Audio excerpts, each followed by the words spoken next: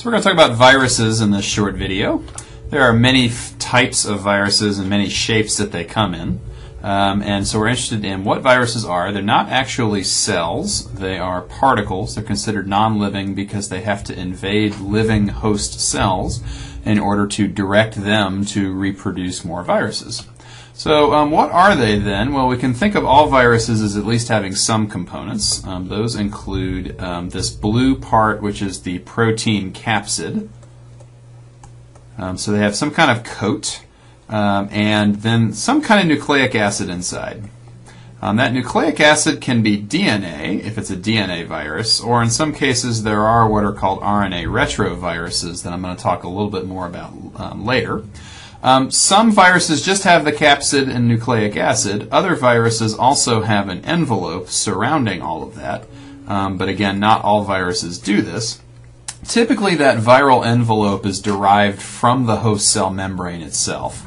So if a virus breaks into a cell and directs the cell to reproduce more viruses, part of what some viruses do is they'll actually bud off a piece of the membrane, and that'll be the envelope that then surrounds the virus inside. Sometimes that envelope will also have important proteins.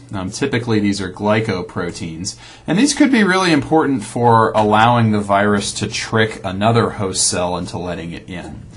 Because after all, the first thing a virus needs to do is it needs to enter. So let's talk about the concept of host range just a little bit. Viruses are limited into what kind of cells they can break into because typically they have some kind of molecular signature that allows them to break into a particular type of cell only. So on the right, I'm showing here different plant leaves infected with something called tobacco mosaic virus.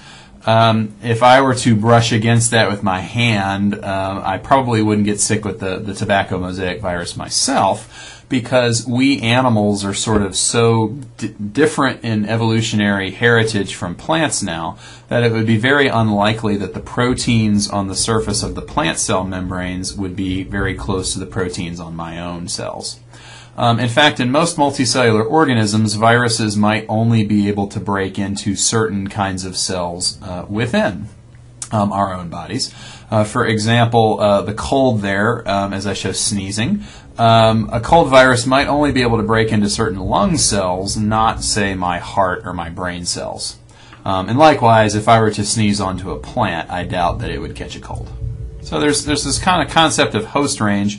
This might be important in terms of mutation. Perhaps by mutation, certain viruses might acquire different shapes to break into the cells of different species. So if you've heard concern about the avian flu, for example, possibly jumping species to humans, that is a possibility if they were to, the viral proteins were to be changed in such a way that they could potentially break into human cells.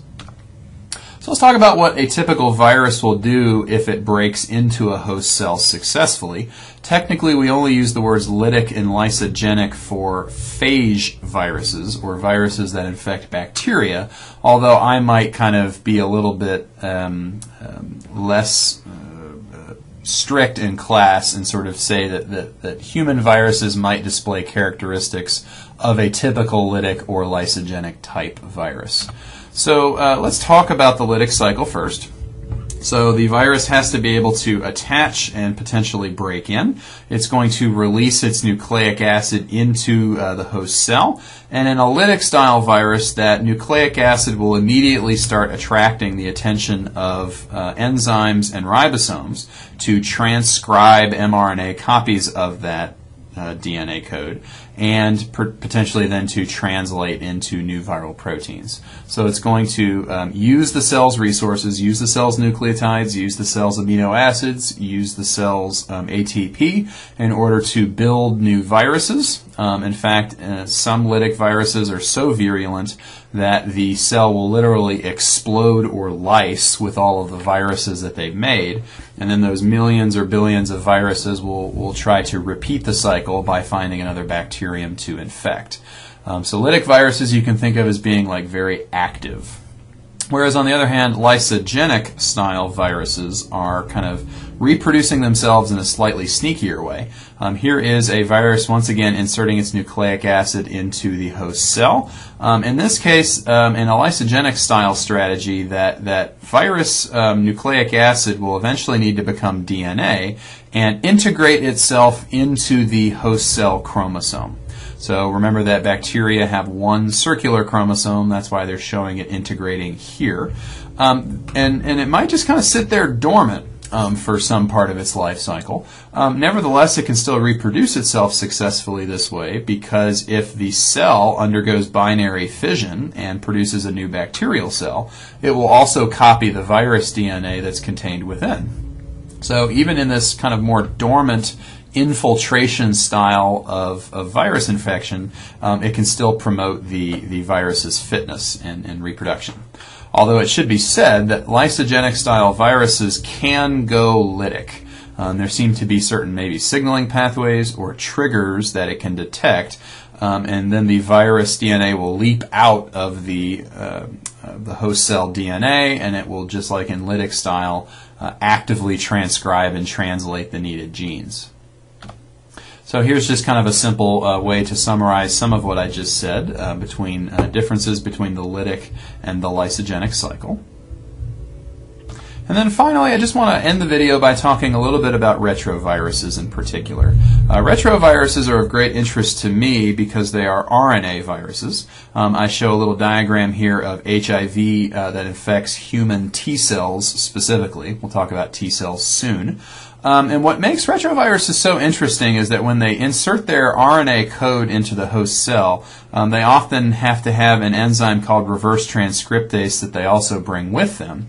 And the key idea here is that in a very initial step, they're going to need to turn their viral RNA into viral DNA. And so that's called reverse transcription because that's opposite the usual pathway of going from DNA master code to RNA copy that we're used to for molecular genetics. And what is so interesting about this process is that the reverse transcriptase enzymes of most retroviruses are very poor proofreaders. And so when they're making the double-stranded DNA, they're going to make a lot of errors. And what that does is it effectively creates a mutation rate in retroviruses that is much higher than that of really any other organism. And that's of interest to us because we would predict that RNA viruses like the flu, like HIV, evolve at a much faster rate than even DNA viruses do because the mutation rate's higher. And that's acceptable to them because if you make millions of offspring every time you break into a cell, let's say, then it doesn't really matter if, say, maybe even as much as half of your offspring have mutations that disable them from being able to break into future cells and not reproduce, if 50% of the offspring still can successfully reproduce. So retroviruses are a really interesting example of an increased evolution due to a higher mutation rate. So we just talked a little bit about basic viruses. We talked about what a virus is made of, lytic and lysogenic strategies once they break into a host cell, and a special little conversation about retroviruses in particular.